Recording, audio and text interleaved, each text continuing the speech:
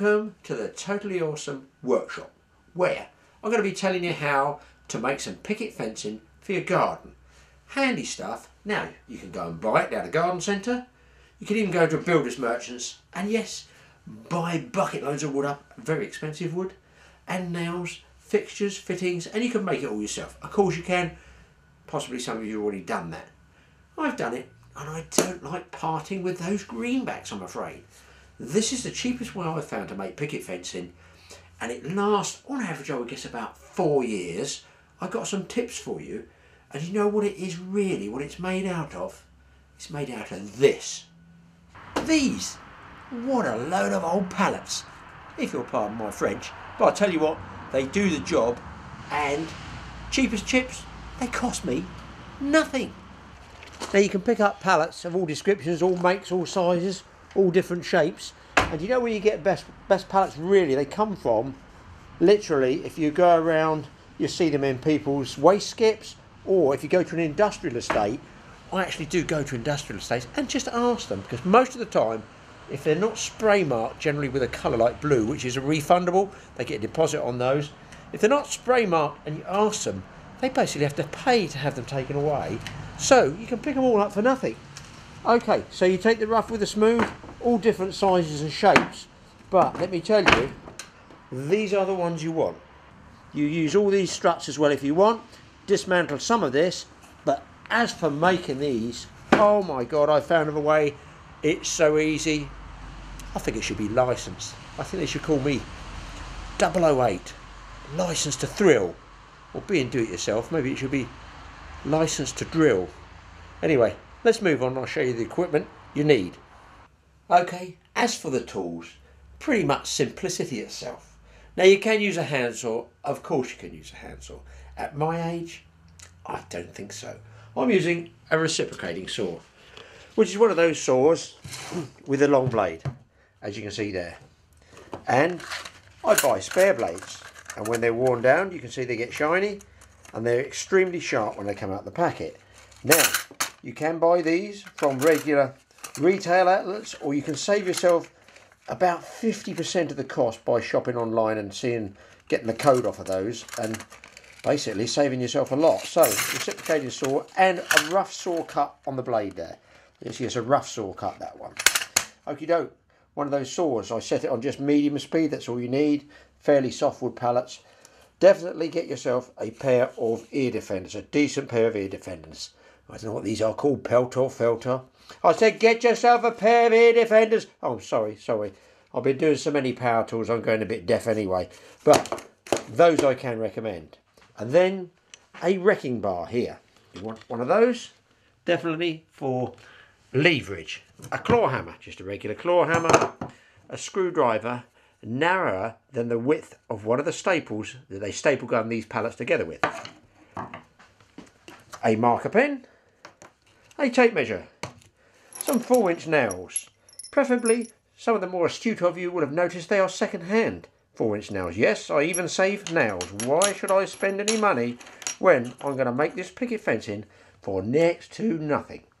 For the health and safety buffs, a breathing mask. I cannot wear them because I have glasses. If I put this over my little nose, it steams up my glasses and I will probably saw my leg off. Also, a pair of safety goggles should be worn. I cannot wear those because they steam up, and not only that, they're not prescription.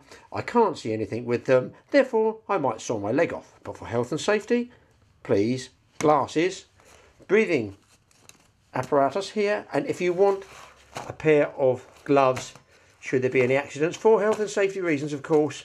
I personally do not use it. I cannot hold a saw blade that's in a plastic mounting and have it slippering and sliding. I don't like them. But if you want to wear them, you should really wear those three. So that's health and safety covered. This is how basic it is. Now, first, on the pallets, you've got to break them down. Now, you think, God, that's quite a lot of work, you know, stripping them all down. Now, you can, of course, strip them right down, right to nothing, lay them flat, measure them with the vertical panels, and start all over again. But my secret way of doing this, don't tell anybody about this, minimum of saw cuts, and I can do picket fencing so fast, it's like slicing bread. Come and have a look. Now I'll show you two types of pallets because they're obviously held together when they're manufactured with a nail gun. Boom, drives it right in. They use a long nail and they use a staple. This is what they look like. Now then, the nail gun obviously punches it in so the head is actually sunk in the wood. So you cannot really dig these out to take them out. They're pretty difficult. You need to put your crowbar under there with a claw hammer, hammer away. Some you get loose, some you will split right down the nail head. The other ones, on the other hand, over here, we have the staple gun. Now the staple gun ones are much easier should you want to take one off. Now you won't need to do much with these. You won't need to do much. There's the staples here, as you can see, just there. Now they're quite long. Let's see if I can get one. I'm not going to pull this one out of my fingers. Here's one I prepared earlier. So you can see there, if you can see that staple is about 2 inches long. But the benefit is I can get a screwdriver underneath there, hammer it out, because I want to use one slat of this to make and create my template. I'll show you how I do it. So what I'm going to do is why I wanted this narrow screwdriver that's just narrower than a staple. I can drive this underneath, tap underneath, and I can lever all these staples out. Out they come with that screwdriver, and thereby not splitting the wood. If I just put a crowbar on this, I'm going to have some real trouble. So those can all come out, as you can see. If you want to increase leverage, just use the hammer head as a lever, and you can increase the leverage, pop them all out. It's a little tip there to stop people straining. Just change the angle of leverage and they will all pop out like this one. This one's done. And then at the other end, you do this all the way along. I'll just show you using the wrecking bar. Now if you do want to get these off, use the curved end, the short narrow end of the wrecking bar, and you can drive it down with the hammer and then pull upwards, levering it off, and look, you don't split the wood. It comes off and the wood's not split. So this is going to make my template, and this is really almost the most important part to do. So simple. You're going to fall out of your armchair when you see it. Right, I've got my single panel off, glasses on so we can see what time of day it is. Tape measure. Now I find the height that I want most picket fencing, and I'm using this for screening around compost heaps, along the edges of say stinging nettles, rough ground. Anyone want to screen off and make look a little bit more picturesque, I find 32 inches to the top of the point where the picket is. So I go in the middle of this, I mark off 32 inches just with the dot. I use a pretty thick pen here, just bad eyesight. I know you could say that, couldn't you? It's that coupled with the fact I want to see it on the film. And then I come down to 30 inches. So I mark 30 inches either side to make my triangle. So it's 32 at the peak. There's the triangle that's going to be the top. There's 32 from the base to the top, and just drop it down 2 inches and mark both outside edges at 32. And then all you do is use a screwdriver, use a ruler really, use a ruler, but I'm going to use a screwdriver just to show you this. I measure across there, I measure across there. Now that, if you can see it, which is why I made it in blue, so you can see it there, that is my triangle. You can have that, you can have it a lot steeper, you can have it a little stubby triangle, if you make it what you want, but I put 32 at the top and the two edges at 30, that's standard. Now I'm going to cut that nice and neat, and that's going to be my template for measuring everything else off. It's so easy, it's so easy. Wait till you see it. I can't even believe it myself.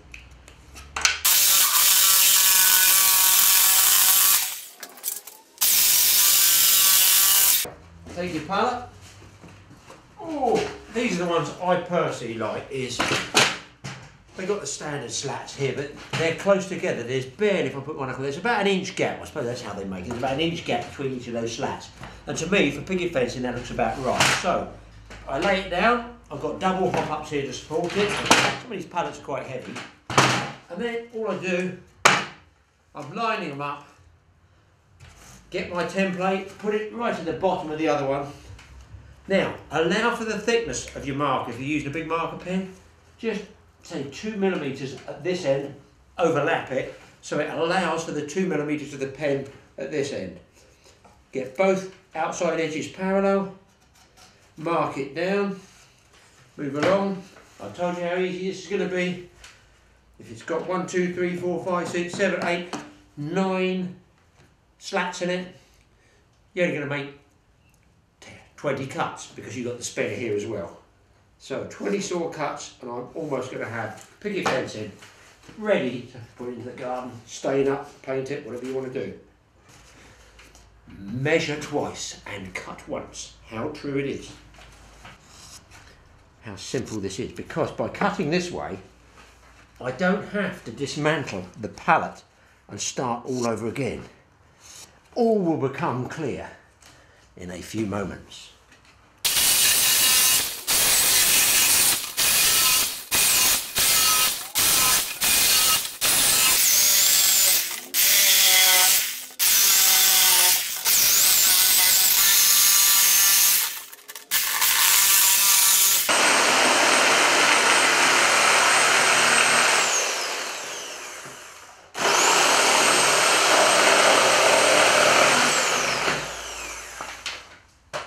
Okay, I said okay. Oh, sorry.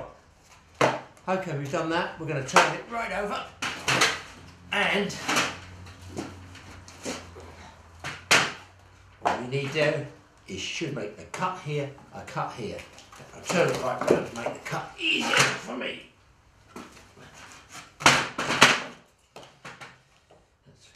That's right, get it supported. Headphones on, where we go. And I'm just going to nip these off.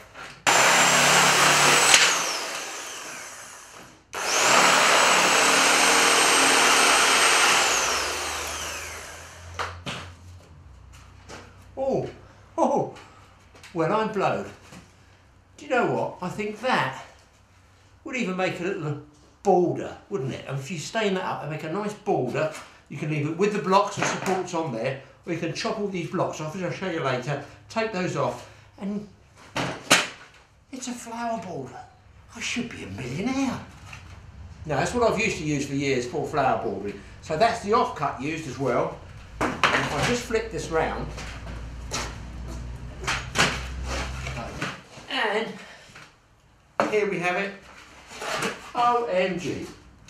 Oh my God, there is some really neat picket fencing. And all that remains for me to do now is remove these blocks here, support blocks, up there, and I'll show you the flat panel is all ready to be stained up and poled and put together. So I'll whip these bits off, and we're almost there.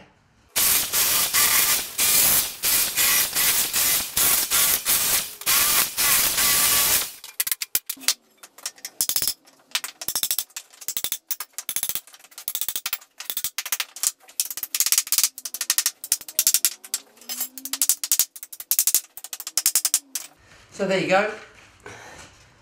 All the blocks and all the other slats have been removed. Just leaves the front ones held on by these two panels. A perfect piece of picket fencing for me to hide behind, plus the offcuts of which have also had the rear blocks removed.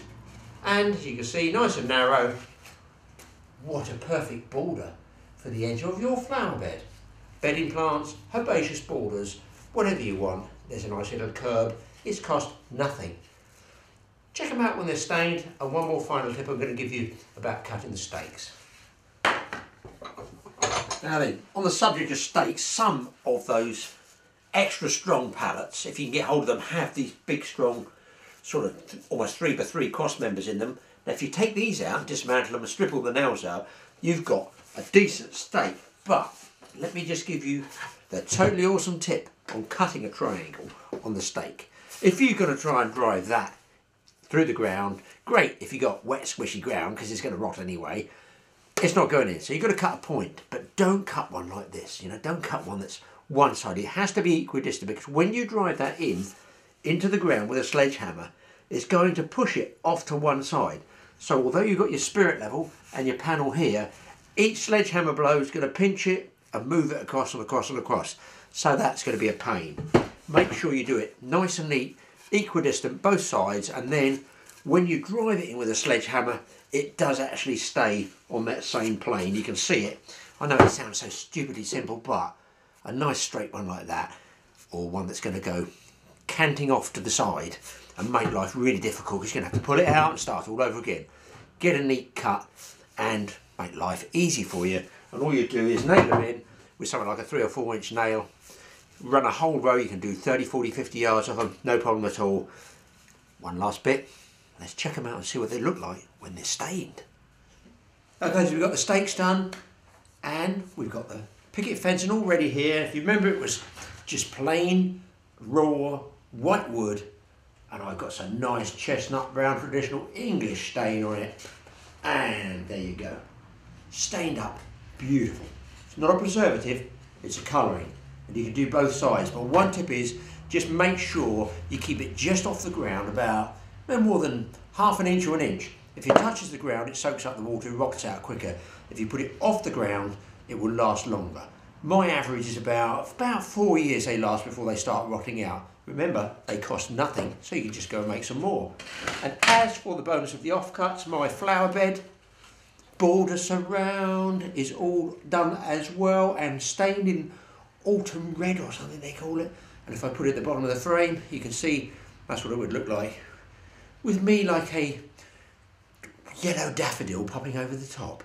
So there you go, it costs absolutely nothing. One pallet has given me almost 1 metre of fence panelling for picket fencing and the bonus of border. I'm not done yet because I've got a lot of offcuts of wood, haven't I? Now, what can I do with those? So doing all this hacking and sawing actually leaves me with rather a large residual amount of these. That's right. A huge amount of excess timber. And surely here at Totally Awesome, we can't find yet another use for the offcuts. I think we can. Follow me.